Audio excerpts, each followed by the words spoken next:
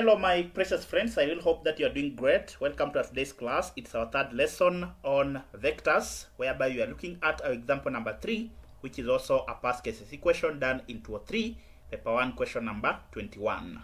So the question reads that in the figure below, OP is vector P, of course it's already indicated, OR is vector R, it is also indicated. Then you are given that vector OS is equals to 2R. So if OS, the whole of this, the direction is from O to S, if this one is 2R, then of course OR is vector R, then it means that RS will be vector R. So that when you take vector R plus vector R, it should give you the total vector OS, which is actually vector 2R. We are further given that OQ is equals to, we are also told that vector OQ is equals to 3 over 2 vector P. Then of course we know that vector P is OP, so it means that OQ will be equal to 3 over 2 vector P, which is OP. So this one is OP. So if I divide through with OP, I also divide this side with OP. I'm going to have the following. So OP and OP will cancel out, so that I remain with OQ divided by OP being equal to 3 over 2. So this one simply shows us that the vector OP will have a ratio of 2. So if this is our OP, its ratio is 2. So it has a ratio of 2. So OP is ratio 2. Then we are also told that OQ is actually has a ratio of 3. So remember, OQ is the total line. Therefore, if OP is 2, then this one must be 1. So that when you take 2 plus 1, you will get a total ratio of 3. Now, having interpreted those particular ratios, now we need to move to part A of the question, whereby we are told that express in terms of vector P and R. So part A, Roman 1 of the question, they want us to express the vector QR in terms of P and R. So vector QR will be given by, so this is QR, which should be equal to, so we look for a root on the diagram that gives us a complete triangle whose root values are known. So QR will be given by QO plus OR. So this is the vector QO, then of course plus OR. Of course, QO, we are not given QO, instead we are given vector OQ. So remember, when you talk of QO, the direction is from Q towards O, which is reversing the initial direction of P. Therefore, whenever there is a change of direction, it needs to be indicated with a negative. Therefore, QR will be given by the negative of OQ. Remember, OQ is just the negative of QO, then of course plus the vector OR, which we are given as vector R. So this will be equivalent to the negative of vector OQ. We are given as 3 over 2 vector P. So this is 3 over 2 the vector of P. Then we are going to add OR, which of course is vector R. So we are given as vector R. So if I start with the positive vector, I'm going to have vector R, then of course minus 3 over 2 the vector of P.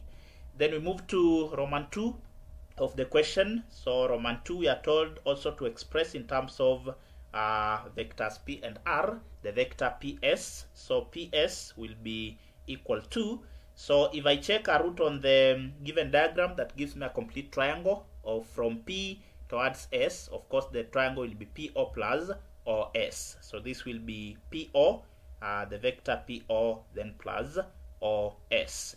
We are already given vector OS, but we are not given PO. Instead, we are given OP.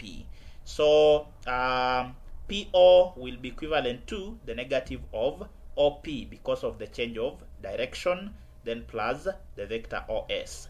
So this will be equivalent to the negative of vector OP. Of course, we are given as vector P. So this will be negative vector P. Then of course, we are going to add OS, which is 2 vector R. So this is 2 vector R. If I start with the positive vector, I'm going to have 2R, 2 vector R, then of course minus P as my vector PS. Then let me separate these workings here with my line here. So we are going to move to part B of the question. So in part B of the question, we are told that the lines QR and PS intersect at K. So you can see this is our K, this is our PS and QR. They are intersecting at K, such that we are given that QK is equals to MQR and PK is equals to NPS, where M and N are scalars. We are told to find two distinct expressions for OK in terms of PR, M, and N. So the first equation or expression for OK will be given by, so I'm going to have OK1 being equivalent to, so the first root that should give me OK must use QK. So I need to connect OK on the diagram. So this is our point O. Then of course this is my K.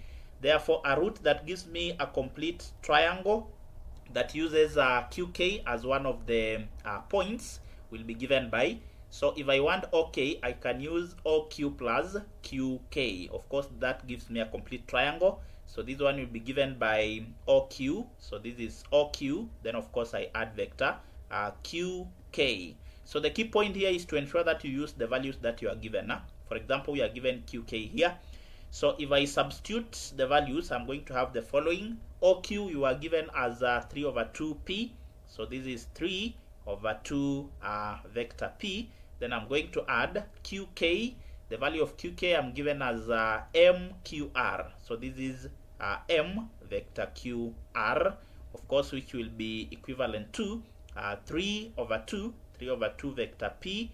Then I'm going to add M, then the vector QR. Of course, QR we had already found it in part A. This was our QR. Therefore, I'm simply going to substitute it.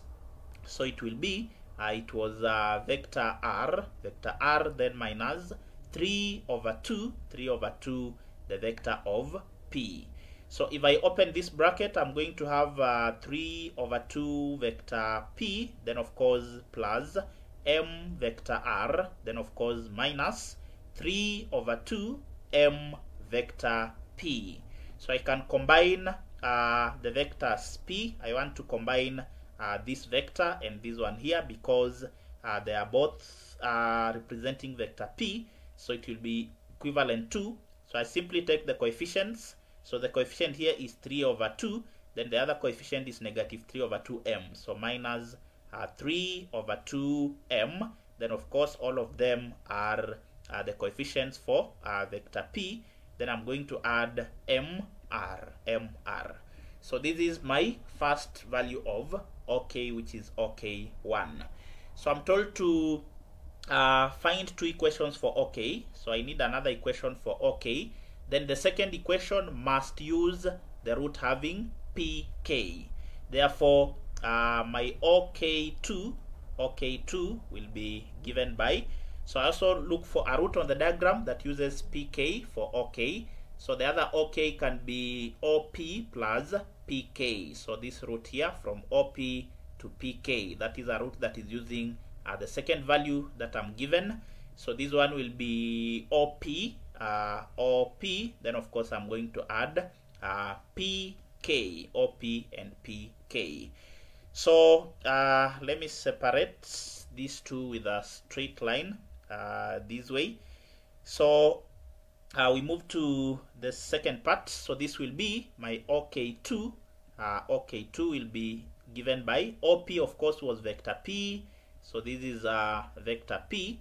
Then of course I'm going to add PK. PK I'm given as NPS. So this is NPS. Then I'm going to substitute the values that I have. So this will be equivalent to PS. Then of course that is vector P plus N into PS. My value of PS, I had already computed it in A Roman 2, which was 2R minus P. So this is into 2 vector R, then of course minus P. Then I close the bracket. So if I open the bracket, I'm going to have vector P, then of course plus 2N vector R, then minus N vector P. So I'm going to combine the like terms. I have vector P here and another vector P here. So I can combine these two so that I get, let me start with 2NR. So this is 2 n vector r. Then if I combine these two, of course this is vector p, then of course minus n vector p, which can be combined as 2n vector r, then of course plus into bracket, this will be 1 minus n vector p.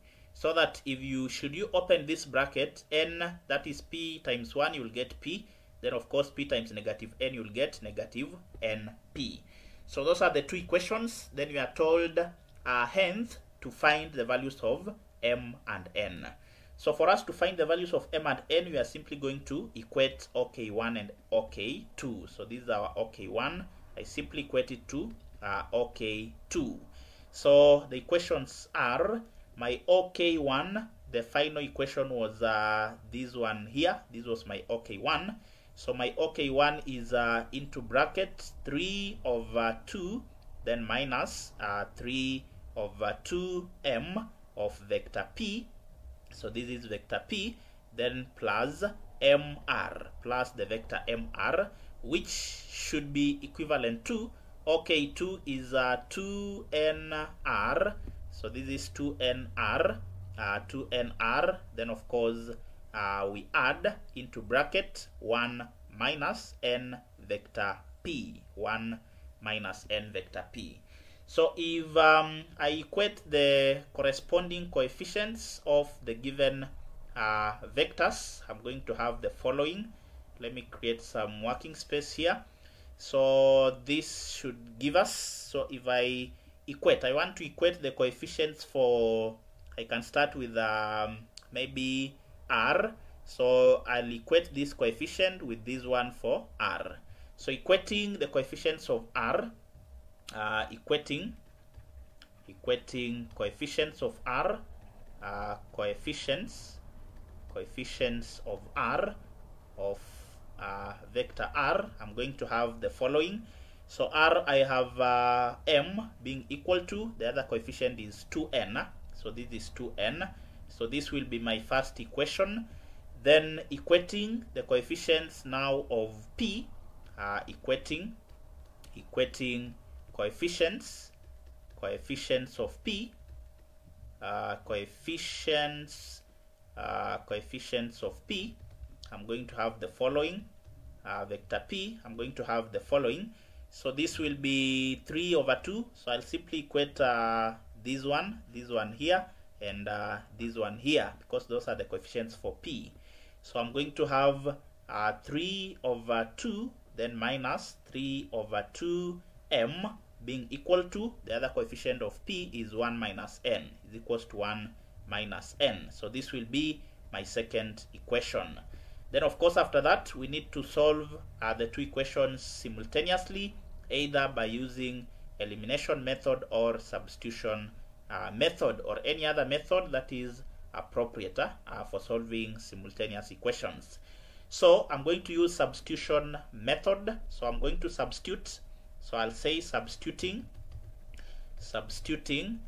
equation 1 in 2, equation 1 in equation 2, I'm going to have the following.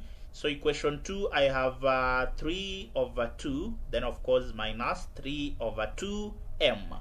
But my value of m is equivalent to 2n. So this will be into bracket 2n, which is the value of m, must be equal to, I continue with the second equation, must be equal to 1 minus n, which will give me 3 over 2, then minus, of course the 2 and 2 will cancel, this 2 will cancel with the other 2, so that I remain with negative 3n, which should be equal to 1 minus n. On collecting the like terms, I'll take this one to the other side, then 1 should move to this other side, so that I have 3 over 2, then minus 1, being equivalent to negative n plus 3n. So this is going to give me 3 over 2, then of course minus 1, I'm going to get a half. So 3 over 2 minus 1, we are going to get a half, or 0.5. So this one will give me a half, being equal to negative n plus 3n, I'll get positive 2n. This should give me positive 2n. So if I divide both sides by the reciprocal of 2, of course the reciprocal of 2 is a half. So I multiply both sides by the reciprocal, multiplied by a half, multiplied by a half, so that I can remain with the n alone on one side. So this one simply means that the value of n will be equivalent to, so n will be equal to 1 times 1, I'll get 1. Then of course 2 by 2, I'm going to get 4. Therefore, the value of n will be equal to a quarter. We also need to compute for the value of m, which is the other scalar or the constant. So I'm going to have, let me use the first equation. So I'll say using equation 1, I'm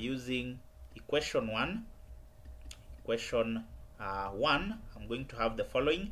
Equation 1 was m is equals to 2n, but I have the value of n, so this will be 2, then of course into the value of n is a quarter. So 2 will go into 4 2 times, so 2 here 1, 2 here 2 times. So that means my value of m will remain to be a half. The value of m will be equal to a half. So those are the values of the scalars m and n. Then we move to part C of the question, whereby we are told to state the ratio. They want us to state the ratio of pk to ks. So this particular ratio will be given by the following. I'll be assisted with this equation here, which was pk is equals to nps. So if I substitute, I'll have pk being equal to the value of n is a quarter. So this is a quarter. Then of course ps. So if I separate the variables, I'm going to have the following. On separating the variables, this is what I'm going to get. So I'll have the following. So if I divide through by ps, I'll have divided by ps. I also divide with ps, so that ps and ps will cancel out. So I remain with pk divided by ps being equal to a quarter, 1 over 4. So that means that the ratio of pk is 1. So this is my pk, this ratio is 1. Then ps, remember ps is this whole line, its ratio is 4. So it means whatever is remaining here is 3. So that if you take 1 plus 3, you'll get a total ratio of 4, which is the ratio for ps. So pk is 1 as indicated, then ps is 4. So the question wants the ratio of pk to ks. So of course this particular ratio will be, the ratio of pk is 1, then the ratio of ks of course is 3. Therefore the required ratio is 1 to 3. Thank you very much for accompanying me until the end of this particular lesson. I do not take it for granted. In case you are new to the channel, kindly hit the subscription button and also turn on the notification bell so that whenever I upload a new video, you'll get notified. So in our next class, we'll be looking at further examples. Thank you very much. Until next time, this is Kind Tuition Academy. Thank you very much.